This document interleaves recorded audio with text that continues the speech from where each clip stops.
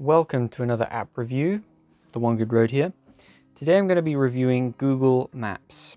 This is the 2021 version.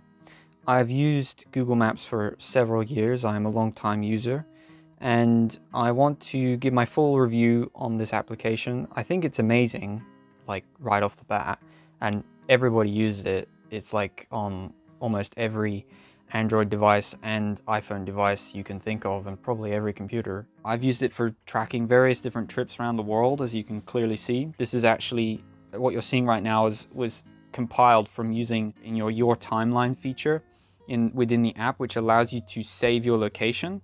And so this is all from like saved locations, and then I've stitched together my own map, which is made in Google My Maps, which I'll explain on maybe another time, because there's quite a lot of data to unpack when it comes to that. And this is my world tour when I was touring around the world. So I'm going to show you all of the useful features that I find amazing about Google Maps, also some of the things that I really wish would change. So I'm going to share with you the pros and cons. I'll share with you many insights. I'll try and just share as much as I can. Yeah, let's just begin. This is the user interface first, which you're presented with. Now, just so that everyone's up to date, this looks quite different to what you'd normally see. So if we tap on the top right on the account settings, I'm going to change this back to light mode, just so that you know that this is what normally Google Maps look like. I'm also going to turn off the satellite imagery, and also down here I'm going to turn off the map data, which is the custom map I made with Google My Maps. And you can load all of this in directly into just the Google Maps app for Android and for your iPhone, which is amazing. So I'm going to close that, and then we'll go back. Now everything looks a little bit more familiar, I think. So this is what it would look like for most people. Let's begin with the user interface. So we have the search, which is simple enough. You literally type your address and then you go. So I'm going to type in some random town, which is nearby. It's going to load up that town. We can tap bottom left for directions, the blue button, and you can then start your navigation. Simple enough. You can also save that as a pinned location. I don't use this feature very often because for me, I don't commute back and forth. I know my address. I don't need to type it in again and again. But you might want to do that depending on how the traffic is and things like that. We then have the saving your pins. So you can save an address by simply tapping on some area. I'm going to tap on a mountain location like this, the Mont Domes. And then we tap on that location, and then we've got save down here. Now I can save that into my starred places, for example. You can make your own custom list if you want. So that's all there. And then it's saved, and I can bring that back up, so you can see where it is visually. I think that's really handy. I love this feature. I think a lot of people use this in Google Maps. It's just really amazing, really handy. We've got preset searches here up in the top. So let's say I'm looking for a bakery. Let's zoom in on a different town with more bakeries, or boulangeries, as they say in France. Here are the boulangeries, and this is what we have. And it'll bring up all the bakeries in that area. Pretty handy. They also give you the reviews. You know, there you go, self-explanatory.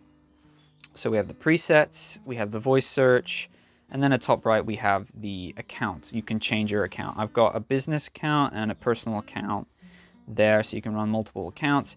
You've got incognito mode. It doesn't save any of your data. As you can clearly see, as it says here, it doesn't save your browse history. So you're basically incognito, as it says, which is quite handy. Self-explanatory and also very, very handy. So I can turn that back off and it'll swap back into my account. Then we also have the map layers, or map types as they like to call them. I am going to show you just the default view first. This has changed a lot over the years. Since I first used Google Maps, it looked so different on the graphic interface, on how it looked. Now there's a better distinction between what's an urban environment, what's farmland, what's a national park, what's forest, what's mountains, depending on your area. It'll give you different colors on how like wild that piece of landscape is.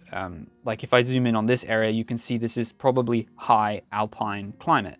If If I change to satellite imagery, yes, it matches that graphic interface. So it's very handy for just a glance, just getting a rough idea of like where the mountains are and where the national parks are, things like that, where the urban environments are. We then have satellite imagery, which is incredible. Everybody loves it, I think, and Google Maps is just astounding when it comes to this feature. Google Earth is renowned. Everybody knows Google Earth, I think, and Google Earth is basically baked into Google Maps, which is just amazing. The fidelity you get is incredible. I mean, you can just zoom in on like, I don't know, this little mountain hut in the middle of the mountains, and you can see there's a little squidgy bit of refuge there, which is just amazing. The fidelity is just incredible, and I think it's a feature that is truly overlooked and very, I mean, this is military grade navigation in every consumer's hand, which is amazing. You can change that map layer to terrain, which is very useful. Only if you're in the mountains it's useful. And it even gives you some really basic contour lines. I do wish, as a pro and a con, I wish that you could read the meters, the altitude better, because you can't really read it very well. You can see it's a little bit faded, and I can barely see that. I think it says 2,300. So you can barely read that, and it would be nice for that to be a bit more clearer in the future. But nevertheless, the hill shading is very useful to see where the mountains are. It's just gives you that 3D view. Speaking of 3D, let's go to default and 3D mode.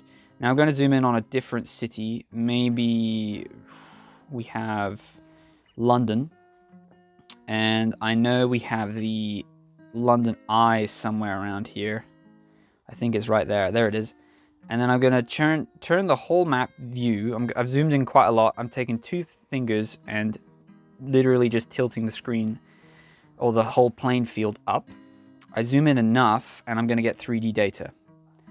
So now we can see the London Eye, which is pretty cool. Amazing feature, really useful if you're trying to get an idea of like where buildings are and where your position is relative to other things, because there could be a lot of things all up. Like for example, I've zoomed in on this mall, the shopping mall, and we can see where each level is, which is just, I mean, technology we have today is just insane.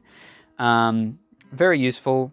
Only useful if you're in the cities, and that 3D mode does not work if you're in like the mountains or something. The data is not up to date with that yet. We've got Street View, which is incredible. I mean, you can see like pretty much all of Europe is completely covered in Street View. As soon as you go over east, it gets a bit more patchy, and in the Sahara and south of that. Depends where you are. The United States is really good on Street View. I can bring up like any mountain data I want. I use this mostly for discovering mountain peaks. So this is data from someone's 360 camera, which is pretty cool. And we can see this mountain. This is in Northern California, which is an incredible hike. Highly recommend it. It's a big hike, 4,000 meters, but I highly recommend it. So we've got that data, which is really, really cool. I'm going to zoom back into where I'm in the Pyrenees. So I'm going to turn off the Street View data.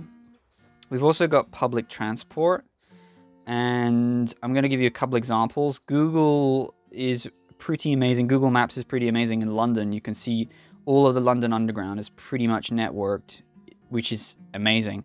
And I'll give you an example. We have one train line, one piece of public transport in the mountains here that you can take, and I'm going to just select this town here, Tarascon, and I'm going to change it to train mode. There's only one train you can take, but it's there. And what I'd like to comment on is that when you're starting your navigation, it's just amazing. Like once you're on the line itself, it'll change from this because it's suggesting to cycle first or walk into town. And then once you're on the public transport, it tells you when you're going to get off at your location. Visually, I find this so handy because sometimes you're a bit lost on when do I get off the train or when do I get off the bus. Google Maps is one of the best in the business for that. You can add that to calendar. I mean, it's just the public transport in this app is pretty outmatched. I don't know many other software that gets as good and as generalized as Google Maps does. It's not like the best of the best, but it's definitely better than what the competition is at the moment. Traffic data, pretty self-explanatory, tells you where there's any road closures. Let's zoom in on a city that has more congestion. Maybe you can see there's more congestion in London, obviously. You can submit a road closure simply by, let's zoom in back in Pyrenees. Let's say that this tunnel here, which happens quite frequently, is closed. And so I tap and hold and I bring up the pin.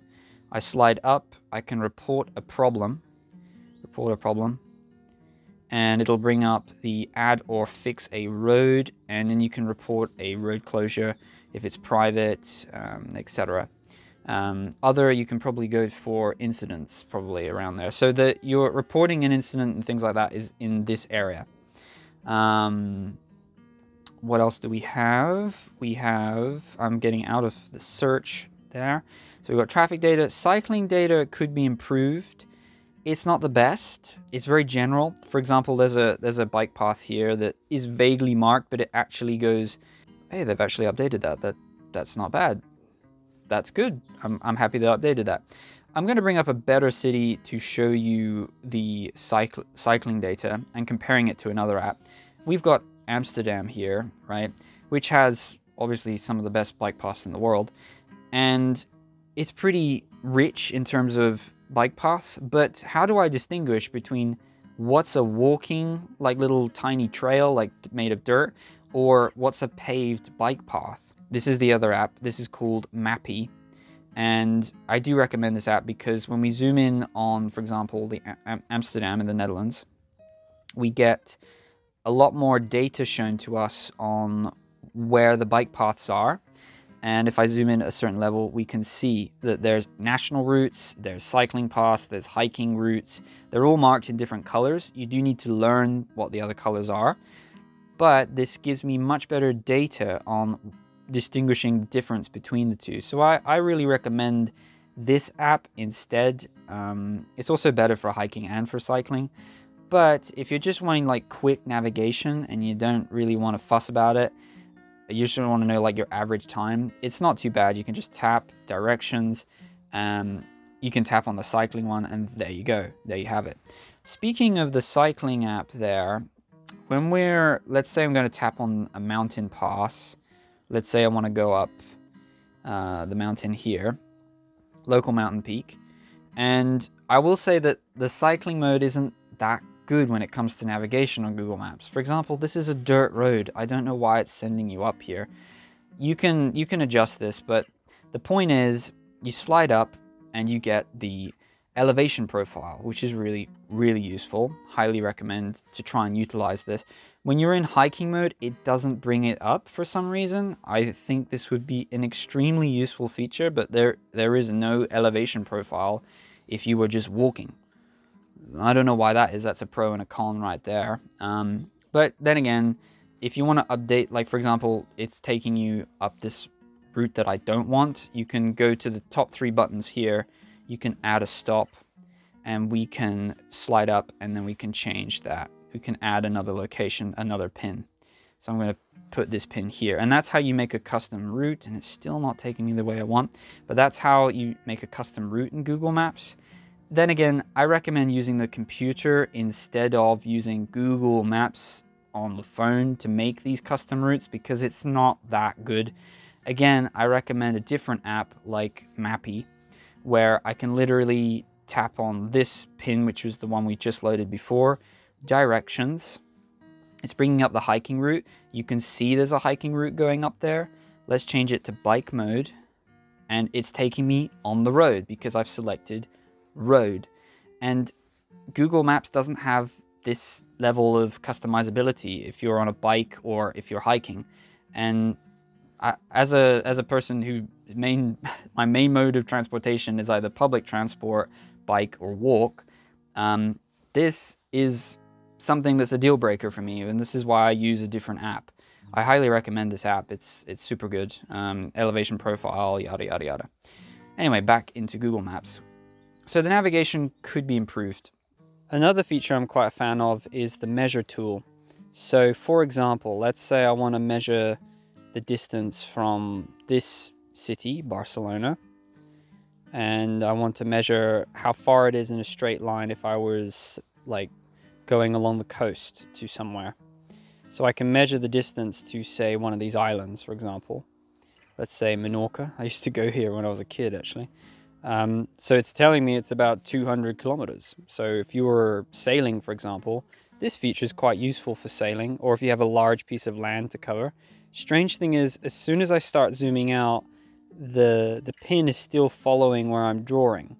So it's changing the distance as I draw it out. The thing is, I've already marked the 2 points. I only want to know what the distance is between the 2 points. So now I have to go back to the center. Okay, it's 200 kilometers from the coast of Spain. And that's how I figure out that. So that's the drawing feature. You can also draw, I believe, an area like this. And it's not telling you, in Google My Maps, you can draw a square area or any area, and it'll tell you the surface area of that area. And you cannot do this within Google Maps. So you can draw straight lines, but that's it. So it's kind of basic, but if you were sailing, it's quite useful. What would be nice in the future is, can I save this as a GPX or a KML file? If I could save this route, because all it's doing is drawing lines on a map. This one is called Draw It, and it uses Google Maps, which is interesting. It uses Google Map data. Now what I can do is literally grab a pen, well, not a pen, but use my finger, and I can draw a route like this, and then like that. And then I've got a route, like literally just by drawing it. And then what this application will do is try to auto snap to the actual roads in that area. Anyway, that's something I'd like to see, is the point I'm trying to make. Because you cannot do this within Google Maps, and I think it would be kind of cool if you're walking on like smaller trails around the area. It's a pretty useful feature to be able to do that. So what else can we discuss? I'm going to turn the theme back into dark mode. So we can go to theme, dark mode, change it back there.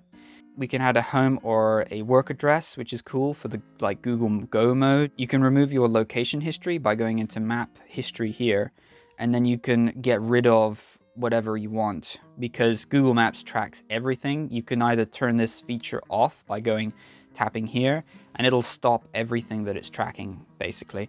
I highly recommend using incognito mode now and then. Then you don't need to worry about that. We've also got various navigation settings in here. You can, honestly, I recommend just diving into this yourself and having a look and trying the app yourself. But you can avoid tolls, you can add your speedometer or the speed limit. So this has changed over the years, because when we tap on an address and I go directions, it's going to bring me my speedometer down in the bottom left. I'm not moving at the moment, but that's where your speedometer is, and that's changed over the years. I'm glad that they implemented this.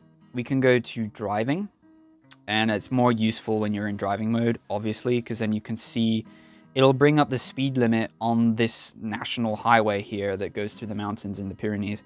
And that's very useful because we've got a lot of speed cameras, and you want to find out like when you need to follow the recommended speed limit, and etc. In settings, so I've told you where the theme is and where you can change that. You can change your language here. You can change pin settings, distance. You can change your distance there. Let's try and like plan a route. So let's say I'm wanting to go to this town, or maybe, yeah, let's just say this town. Directions. It's going to bring up the directions immediately, which is just like really handy. And when you're in driving mode, for cars, it's incredible. Google Maps is like the best in the world for that. And we can simply pin this one, and I can view it later in my saved pinned routes, for example. And it gives us the average time. We can play music if we want. There's various different apps you can pull in for podcasts and stuff like that. We've got show traffic data. We can turn it from satellite mode right in here and turn it on and off. You can share a trip in progress, which I think is really cool. I love that feature. I can change it from cycling to hiking. I don't recommend Google Maps for walking that distance. I would recommend a different app for navigating that. And then we've got driving, which is pretty standard. So we've got the driving options. So we've got tolls, we can avoid motorways, we can avoid tolls, we can avoid ferries, but we're not going to do that if we're on land, obviously. In the top here, when we're navigating in the directions panel, we can swap the two locations around by pressing that button, depending on literally where you're starting. You can also add points to here. So we tap these three buttons here and you can add a stop. And then it's kind of a clunky system. It's not, they prefer you to make this on the actual computer rather than using your phone. Let's say I want to take the countryside route, then I can choose this random little town here that I'd like to go through. And now I've changed the whole route, as you can clearly see, and it's not even adding that much extra to where I'd like to go. That's how you do that, and then you can change the order of all of that. That's how you add a stop. Let's go back into settings, and we've got offline maps. I want to show you how to do that because some people keep searching this and they don't know how to do it. So you simply tap on the settings panel and you're in here, and then you go to offline, and then we can choose a location. So I'm going to just like say here. This is as big as the map gets. You can't make the map any larger than that. See, as I zoom out, that's the maximum that you can get. So I could download like all of my region, which is handy. And then you can see it's in like portrait mode for like smartphones. So that's handy. And it's only 500 megs that it'll take up on my phone. As I zoom in, the size will actually adjust. It'll go down to 160 megabytes and etc. So that's quite useful if you're going to go to an area where the service is going to be quite patchy on your phone. These maps do expire over time, which I guess that's to do with license agreements or something. I'm not sure why they do that.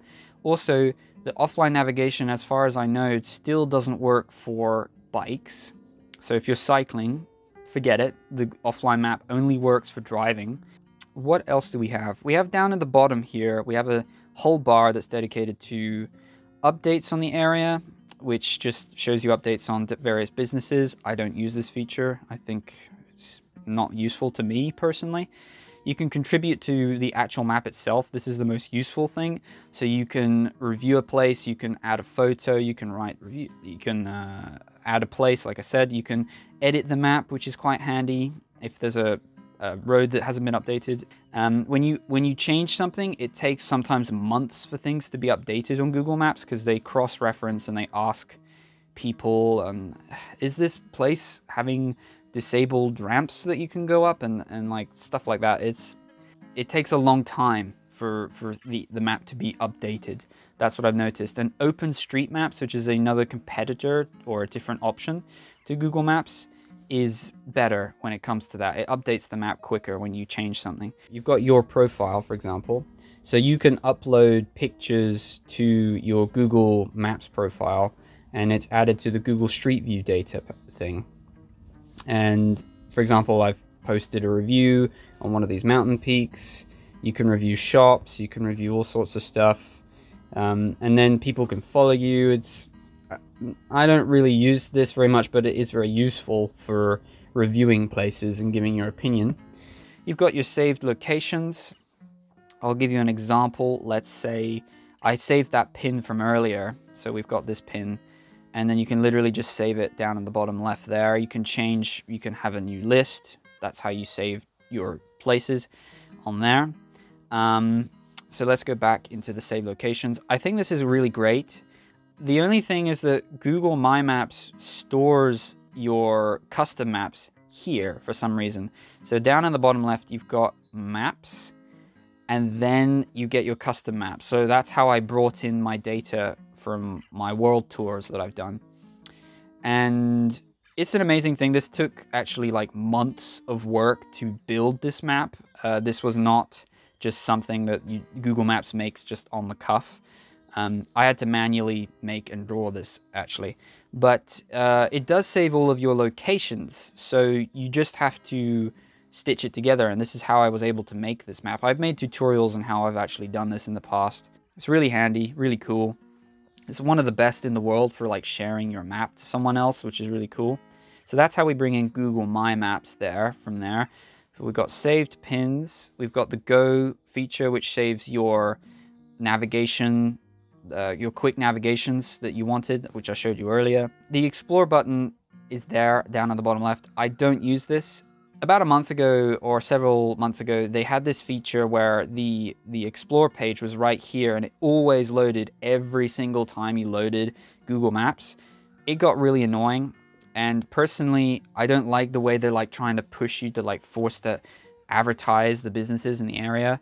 It might be good for businesses, but I just want to like navigate on Google Maps. That's what everybody wants to do. They just want to tap on their location and press go. That's as simple as that. I don't want to get bombarded by advertising. Now, I do think Google Maps is actually pretty good when it comes to like not bombarding you with ads. But that, in my opinion, was a bit intrusive in the beginning. But they have updated this and it has gotten a little bit better. It's useful if you're wanting to like find restaurants and like things like that. I don't use this feature. If I'm looking for restaurants, I might like zoom in on a city, like let's say this one, and I tap restaurants there. That's how I'm probably going to find it, but as you wish, you can do as you wish. Let's go into the pros and cons a little bit. Like I said, the offline data for your maps does not work with cycling mode. I have no idea why, and I'd like that to be updated. The theme, I don't know why the theme is saved in your settings. So you have to go to Account, Settings, and then turn it on and off. It'd be nice just to have a button on the actual home screen where you just tap like night mode and day mode, and it would be as simple as that. During the day, it's better to have light mode because then you can actually see everything more clearly. Some of these things I'd like to turn off. I only use saved locations, and I like to bring in my own custom maps. That is, honest to God, that's the only reason I use Google Maps. It's just the best for that. You can explore your timeline, which I need to show you how to do that. So we go into the account settings here, explore your timeline, and I'm going to go to trips just to give you a full overview. This is a cool / creepy feature, but it saves every location you've ever made since you've made an account with Google. And you can turn this on and off. I'll show you how to do that in a minute.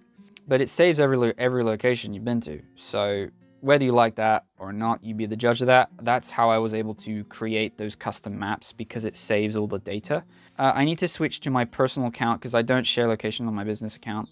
I've got a couple of friends and family members who use this feature, and it's really handy if we're like, you know, exploring around the mountains and we want to know where each other are. That feature is there, and it's really amazing. I can see where friends are. You be the judge whether you like this or not. I really like this feature. I think it's great, and it's very handy. Like I said, you can share a trip in progress, and you can share your location with people. So let's go to the saved button, maps, and then I brought in the map data from here. I can bring up another map. I have another custom map, which is me walking across the mountains in the Pyrenees. I have a full documentary on this in case you're interested. And this is a custom map. So I created these are the regions of the Pyrenees. So I made this within Google My Maps, which you need to use a desktop computer. But then you can bring in all this data directly into Google Maps on your phone, and it's pretty good. I wish you could navigate with the data that you draw out, but Google Maps right now doesn't let you do that. It's usually their navigation, and you can only use that. So I kind of wish that was different, but it isn't for now. Another feature that I don't see very often on Google Maps is a way to view how much your route is going to cost you in fuel. Now, there are other apps you can use that allow you to see this. This is one called Mappy.com, and it just simply brings up how much the trip is going to cost in terms of tolls. I can change that, so I can change this to another route that's sans péage, means like without paying, and then more rapid, plus rapide, faster, and you can see the cost. So that's going to be 42 euros to take the toll road. This is another slight complaint I have, that I wish that was addressed. When it comes to the performance of Google Maps and running it on a phone, the older your device is, the worse it's going to perform. And I kind of wish that that wasn't the case. I kind of wish that they had a light version for when you just want like quick, easy navigation. For example, I'll show you the performance thing. I have a pretty powerful phone. This is just a Samsung S10 Plus. It should be reasonably fast. And when I'm zooming around the map, it's pretty quick. It's not lagging, which is great. But let's say I tap directions and I click start. You can start to see it's lagging a little bit. It's not so quick. And I've just dragged up, it didn't do that. So it's kind of lagging a bit. It's not mega quick. It's okay on my device. Now imagine if you're using another device, which is older than mine, like a Samsung S5, for example. I'm not sure. Even some of the newer phones are not powerful enough to run Google Maps like on full speed. And that's simply, I think, unfair. There should be two different versions of Google Maps. One where it's just a really simple version of Google Maps that doesn't require a high-spec device so that everybody can use Google Maps. And then there should be a pro mode, I don't know, or just like a standard Google Maps, which runs where you need to have the latest device and the latest firmware in order to get the full benefits of Google Maps. And that's kind of what I wish was changed, and I have noticed a big difference. Like if you download the older version of Google Maps, like from like 2013, 2014, you will have way less features, but the app itself runs like butter on these old devices. I highly recommend doing that, just searching for the APK on Android, and you can just Google search that and you can get the older version of Google Maps, and it will perform a lot better than the 2021 version of Google Maps. In conclusion, I think that if you're just looking for an app that's just gonna bring up your directions immediately and just you can navigate, go for it. Like Google Maps is one of the best. You don't need to change. But if you are looking for an app where you get more customizability and you get to see more data on like hiking and cycling and things like this, I recommend another app, like I said, Mappy. I have a full review on this app, and I recommend using this instead of using Google Maps. It uses OpenStreetMap data, and that's where people contribute to the maps. And Google Maps is a contribute system, but it's still run and managed by Google Maps, so they still approve things. I mean, the Street View feature is like no other mapping system comes close to what Google Maps offers, and also like importing data from custom Google Maps, like Google My Maps. It's amazing. And I do, like I said, no other map comes close to doing like this, where I can just bring up the map like immediately like this. But when you want to import GPX files and KML files, if you don't know what that means, you probably won't be using Google Maps for something like this, and you probably won't be watching the video right now if I said that. But GPX file data and things like this, you cannot import from your Garmin. You can't do stuff like this. It's tricky to do this. This is KML and GPX file data, as you can see, but I cannot follow this. I cannot navigate with this GPX data. I can only just look at it, and it doesn't give you turn-by-turn navigation for GPX data. Maybe they change that in the future. Who knows? I think that sometimes they put too much features into Google Maps, and I think all navigation software should be just simple to use and tell you what's the best route, right? That's kind of the general case. When it comes to Google Maps, it is one of the best in the world, and I do recommend it.